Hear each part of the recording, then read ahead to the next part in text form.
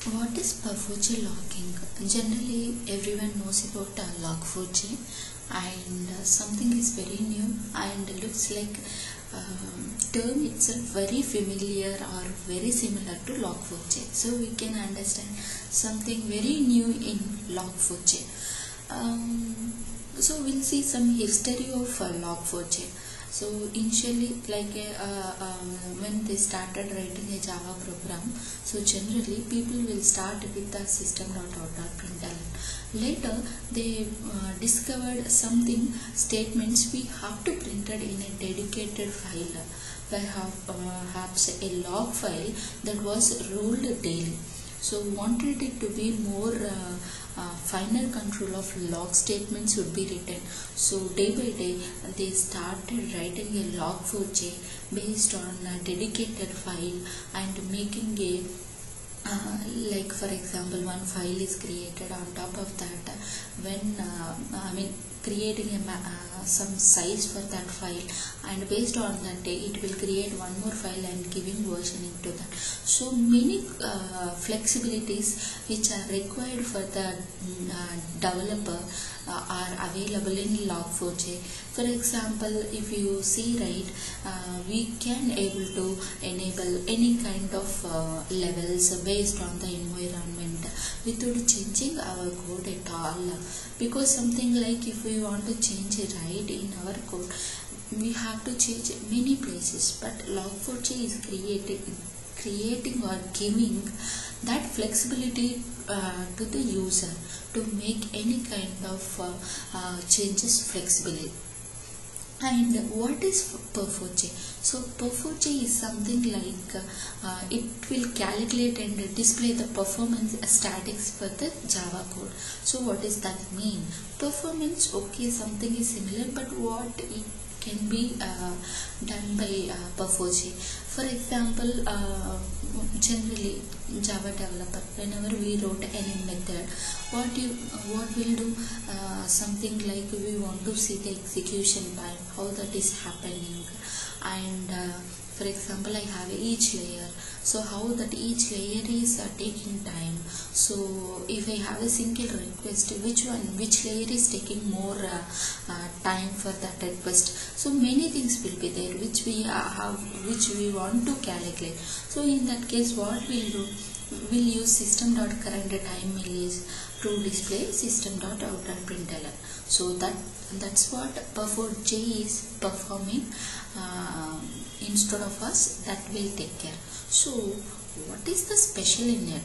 So Log4j something is differently doing it, I am trying to use it. So Perf4j, if simply it is written in system.current is to display performance, why I have to go to Perf4j? Okay, yeah, something we should have a different, right?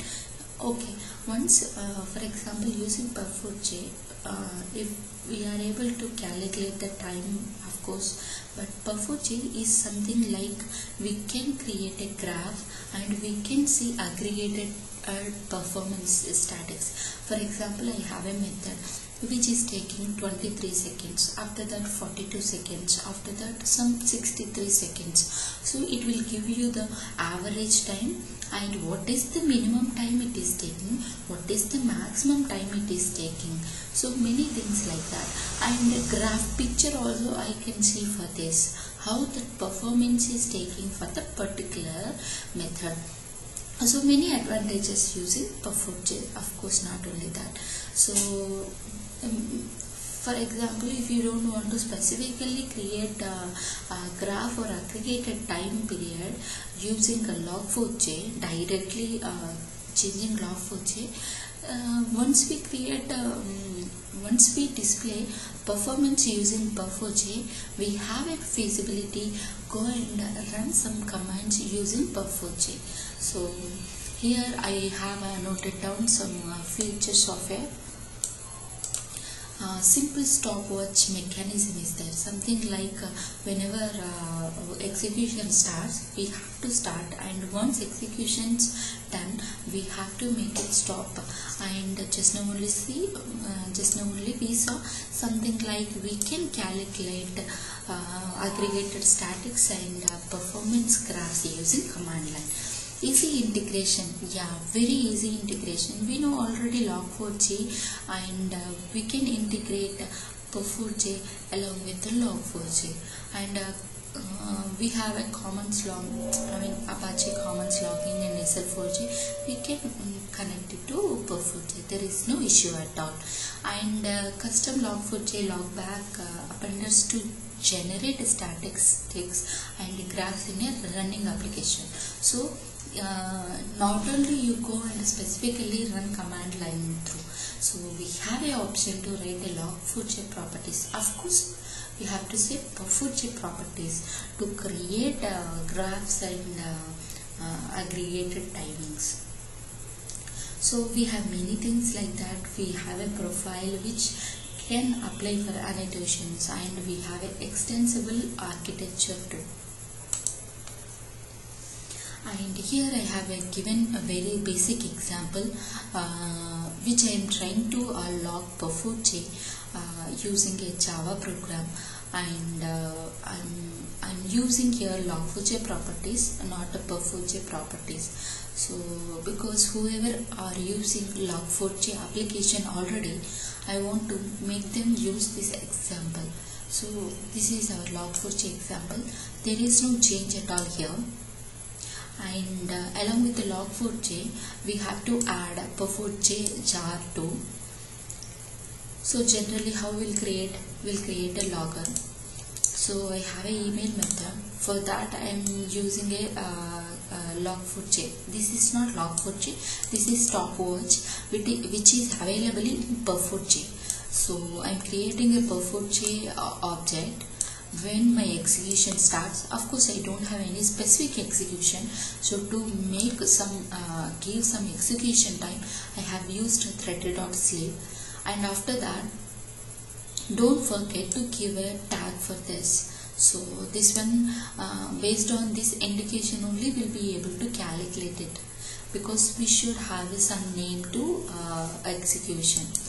So based on this only we can able to identify this is the email execution which is taking this much execution time. Once execution completes, we have to make it stop. I have one more method, phone. I am creating perf4j object with the phone tag, and after execution I am making stop. So these two are getting called from the main method. So this program I have executed multiple times to make different times using different intervals of thread sleep. If you see, right, see email execution start. This is the logged by the perf4j. Of course, these two statements I have given, and this third statement from perf4j class, stopwatch class. Then again phone. This is my again perf4j. So this is the format which is following perf4j. So don't change this format. Of course, if you see now this object whatever we are creating stopwatch, if you see stopwatch.getMessage, this will be the value for that. Okay. So don't. This is the very important which perf4j is reading and displaying in a different formats. So this is the time period, and this is the tag which we have created for that. So you can see performance statistics. So perf4j using jar, and this is the Java log. Of course, my log file. I have a given time period of time. So it's something like we have to mention which time period you need to count how many times executed, how much minimum time it is taking, and average too. So this one will give it. And graphicing, yeah, this way. And if you want to know any more command lines, you can extend with this. So I have added more also helpline for the perf4j, and this is very simple program, and it will display performance very nicely. using Log4j. How Log4j is flexible for a user and Perf4j is also, and not that heavy application. It's very easy and very easy to implement. I hope this gave some idea about Perf4j. Thank you.